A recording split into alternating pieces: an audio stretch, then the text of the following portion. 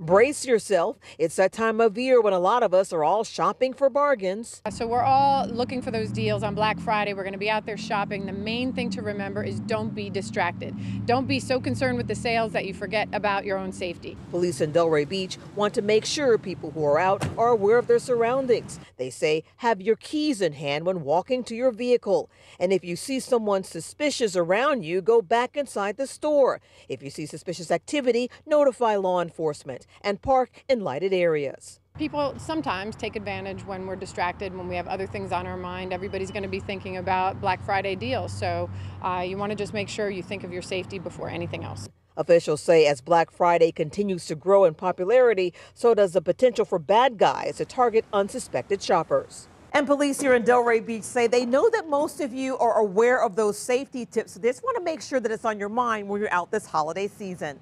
In Delray Beach, Angela Rozier, WPBF 25 News.